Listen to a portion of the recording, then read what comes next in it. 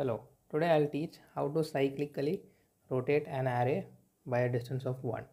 So what do I mean by cyclically rotating an array by a distance of 1? Let's say we have an array with values 1, 2, 3, 4 and 5. Our output should be, we are going to rotate it by a distance of 1, right? So we are going to move this 1 with the distance of 1. We are going to move this 2 over here. We are going to move this 3 over here. We are going to move this 4 over here, and then where will 5 go?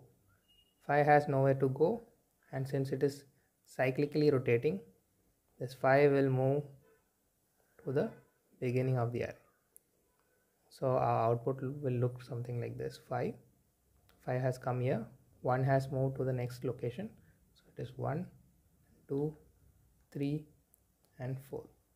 So all the values have moved by a distance of 1, and the value which is at the end moves to the beginning of the array. So now let's discuss the logic.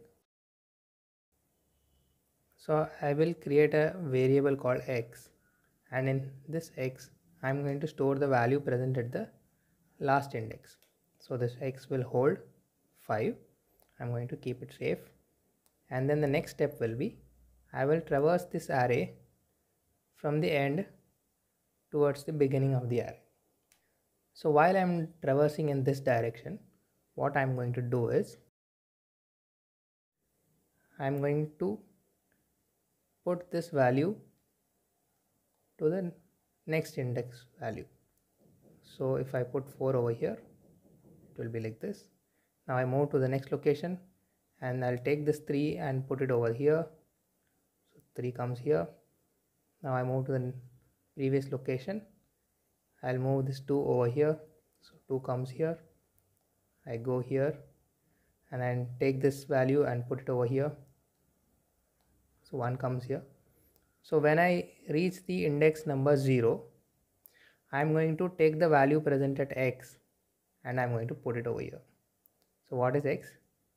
X is 5. So you can see we have got our required output. So this is how I am going to do. I am going to take the last element and store it away somewhere. Then I am going to traverse in this direction. I am going to move every element to the next index location. Once I reach the index number 0, I am going to take the value I have stored and put it at the index number 0.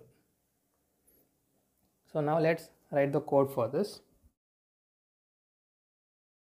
So I'll be creating a value called x, in which I'm going to store the value present at the last index.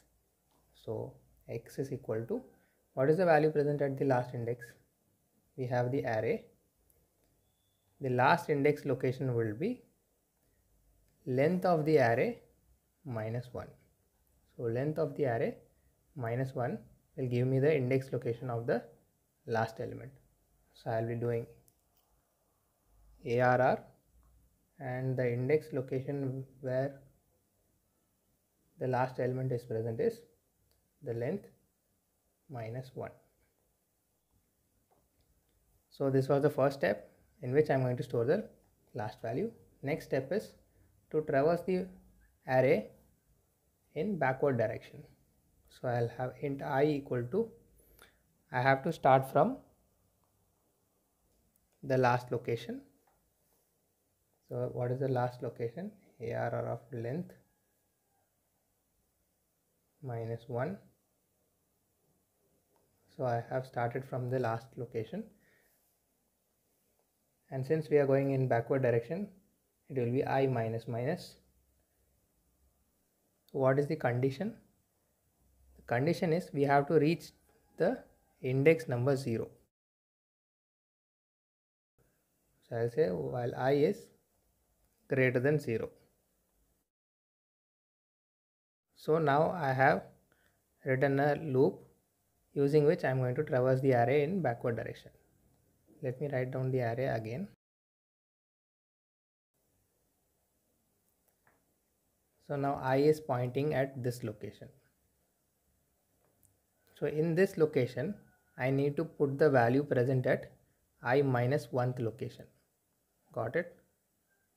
In I have to put the value present at I minus 1. So I'll put ARR of I equal to ARR of I minus 1.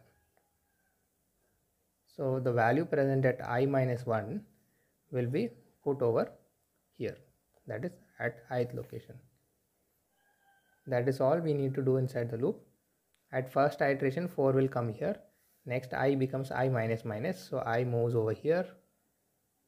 Now this is I minus 1, then again we are doing ARR of I equal to I minus 1, so this 3 will move over here, and then in the next iteration I will move over here, I minus 1 will come over here, and this way it will continue. After this step, what is the next thing we have to do? We have to store the value present in X at index number 0. So that is what we will do. ARR of 0 equal to X. Now let's print the array. If you learned something from this video, please leave a like and consider subscribing to my channel. Thank you.